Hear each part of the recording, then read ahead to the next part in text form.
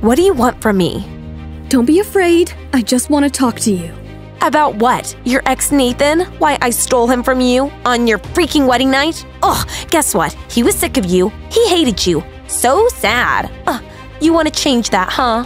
Never. In fact, I want to thank you for that. If it weren't for you, I wouldn't have married such an amazing man. Do you want to know who he is? You? Married? No way. Who would marry you? Forget who? First, ask when. Yes, I haven't even started with the best part. You know I got married the day you and Nathan were supposed to get married? Shut up, you liar. Tell these lies to somebody else. I can see right through you, Emma. I know you're just trying to put me down. You're totally failing at it. I am not you to be so desperate. You're already down and out. I have no need to do anything. So who's your mysterious husband then? Come on, where's he? Prove it, you liar. Look who's talking. Why don't you tell me? Who do you think my husband is? Amber's confidence wavered for a moment. She tried to recall any hints, any public appearances with Emma and a man. Then, as the door opened, her eyes widened in disbelief. Amber tried to recall any constant link-ups of Emma with a man off late. There was only one name which came to her mind. It was the same man who appreciated her effort at the Crown Stars show. Who is it? It surely can't be. Eric walked into the room with a piercing gaze at Amber. Amber felt her eyes go wide in shock and her face go pale. It was like seeing a ghost. Without saying a single word, Eric turned his gaze towards Emma, and from the cold look, his expression turned to one of warmth and love. He kissed Emma on the lips and sat down next to her. How is this? How? No, this can't be true. You are married to Eric Roberts. You must be having a lot of questions, right? Mr. Roberts, do you know who I am? I really wish I did not. Did you really think that I was trying to win over Nathan when I was at Global? When I was already with Eric? Did you really see me try to take him away from you? You were so hell-bent on hurting me that you never saw the truth, the big picture. What a pity. Amber stayed shut and dug her nails into her own skin. She looked at Emma with a numb, horrified look. She thought that by taking Nathan away from Emma, she would be left helpless. But she had got a much more powerful and well-established man for herself. Amber wanted to claw her own hair out at the moment, but she just kept silent. Eric put one of his hands behind Emma's chair, which showed his undying support for her. I was the #1 model before I was disillusioned with Nathan and betrayed by you.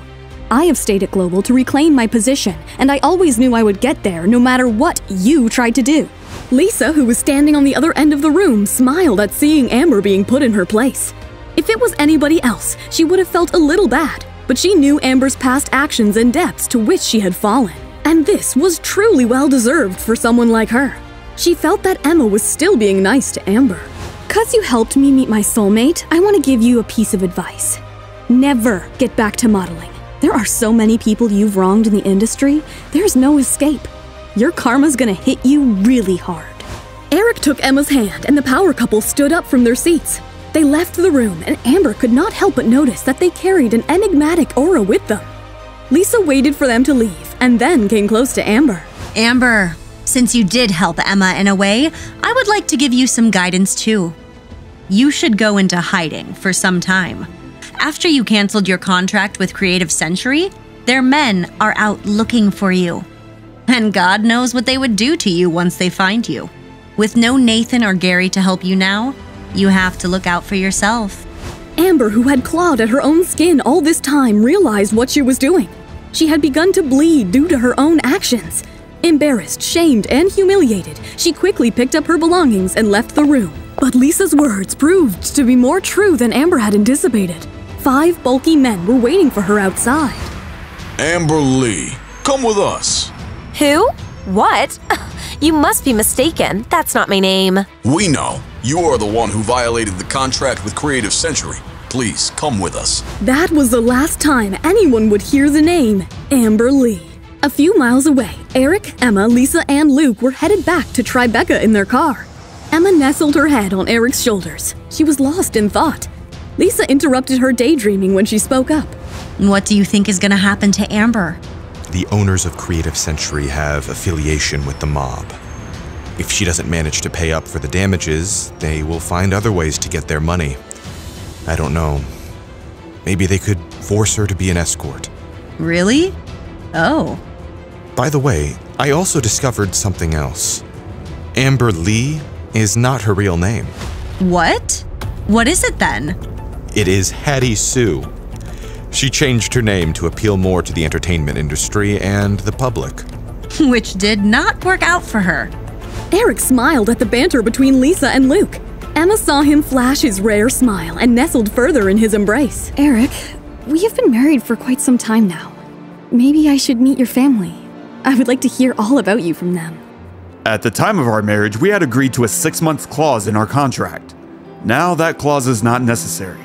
So yes, you will meet my family. But don't worry about that now. We will get to it in good time. Okay. What about your family? I'd like to see baby pictures of the woman I'm in love with as well. Before that, you must know that my family has no appreciation for the entertainment industry. Plus, I had abandoned them and hurt them when I had impulsively left to be with Nathan. I was such a fool. Do not worry about that, Emma. People make mistakes and grow from them. When they see you now, they will be proud. Thank you, Lisa. And besides, we are a family, right here. We will always be family. Emma sighed softly at Eric's words. She felt that now she had hammered in the last nail in Amber and Nathan's coffins. It was time for her to march and reclaim her spot at the top. After the release of the news that Emma had terminated her contract with Global, many rumors spread about her connections to other agencies. But Emma paid no heed to them. She was concentrating on herself and preparing herself for H-World. Meanwhile, her TTQ magazine cover shoot had been released, and it was an instant hit. TTQ magazine sales went up statistically due to this particular edition. So much that it was brought to the attention of Charlotte Garcia, the CEO of H-World Entertainment. You wanted me for something? Have you seen the TTQ magazine cover? Yes. What about it? Lucas, you are my most trusted assistant, and that's why I want to give this responsibility to you. I want you to get this model for us at H-World, Emma Miller. Surely she is very skilled, as we can see, but I am a little concerned about her age. She is already 26. How will she compete with the other models? Let us not forget that Emma has had a lot of hardships and obstacles on her way to the top, and she has managed to withstand them and come out strong. With the right guidance and platform, she will be a sensation, and we at H-World can provide that for her. Okay, but how do you want me to manage her? I already have a lot of other models who I am handling. I would not have asked you if I didn't think you could handle it. You do not want to lose out to Ariadne Sanders, do you? Right. I will do it then. I look forward to hearing that you have signed her. Lucas left the office with the magazine in his hand. Just before entering his cubicle, he ran into Ariadne Sanders. Ariadne noticed the magazine in his hand. Are you trying to get Emma under your management? Perhaps. You can't do that, Lucas. She's competing with one of my models. But it's a direct order from Charlotte. I lost my pregnancy because of you, Lucas. Can't you do this much for me? Please do not sign Emma Miller.